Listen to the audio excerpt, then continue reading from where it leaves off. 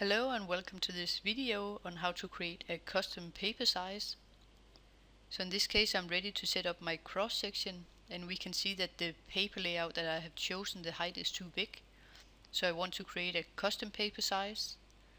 So in this case I will go to the bottom layout and then right click, and I will select move or copy.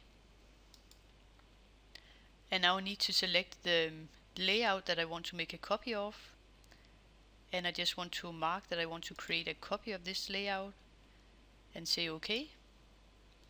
And now we can see in the bottom that we have a copy of this one. So I will just select it, and now I will right click within this layout. And in this case I want to select page setup manager. And it's still the correct layout, so I'll just say modify. And first we need to select the type of printer or plotter. And in this case we will select the DVG to PDF. Then click on properties. And we want to create the custom paper size. And we want to create a new one, so we will select add. And in this case we will start from scratch. Say next. And now we need to know the dimension of the paper.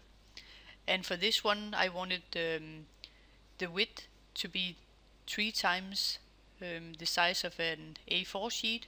So that will be 630 millimeters. But I want to add the 10 millimeters to the edges, so it will be 640 millimeters. And the height is 297 plus 10 millimeters, so 307 millimeters. And click on next. And in here you can have, for example, a frame, or you can, if you don't want a frame around the drawing, just type in 0. Then click on next. And you can give it a name. So this one is just saying user 1 and then the dimension of the paper. So just click on next and OK. And say OK to this one. And now we should be able to find the new paper size that we have created.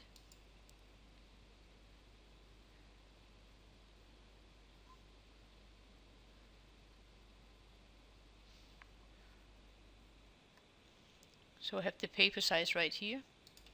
I'll just select it and say OK. And close this one. And now we can see that we have a paper size that is okay within the height, but we just need to move our drawing.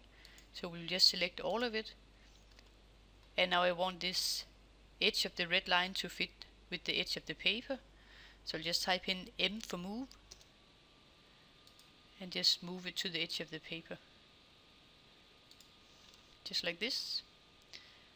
And also I want to minimize the viewport a bit. And in this case we also want to have some folding marks at the top of this paper right here. So it's easiest just to delete the frame and also the folding marks. And then to create some new folded marks we will just use the rectangle tool and just draw from the edge of the paper.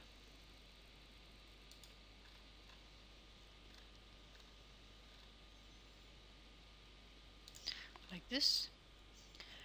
And now I want to offset the rectangle with 5 millimeters, so I will select the rectangle, type in O for offset, and I will type in 5 because I want to offset it 5 millimeters.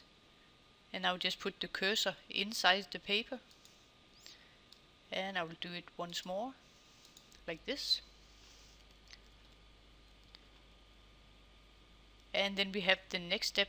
I will just draw a line. And in this case I will draw a line from the rectangle, which is located 5 millimeters from the edge of the paper. Like this. And now I will select the line. And again I will use the offset tool, so type in O for offset.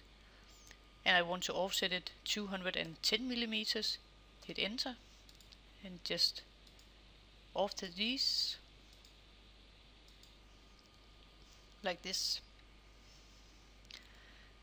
And now I'm ready to trim the lines, so I will type in TR for trim, and I want to trim the lines according to the rectangle which is located around 10 millimeters from the edge of the paper. So I'll select this as a borderline, hit enter. Let me do it again.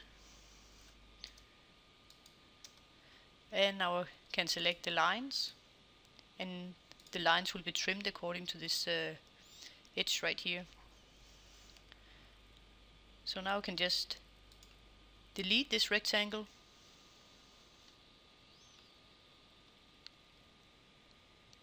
and then the edge that we have right here, that will be the edge of the paper, so we need to cut the paper according to this rectangle right here. And the reason that I added 5 millimeters to each end of the height, so I have a total of 10 millimeters added to the height, is when I make the PDF file we will get a preview, or we will get some description saying that this is a student version of Autodesk. So in this case we can cut it off when we have added the extra dimensions to the height and the width. But this is the principle of how you make a custom paper size and how you can add new folder marks and so on.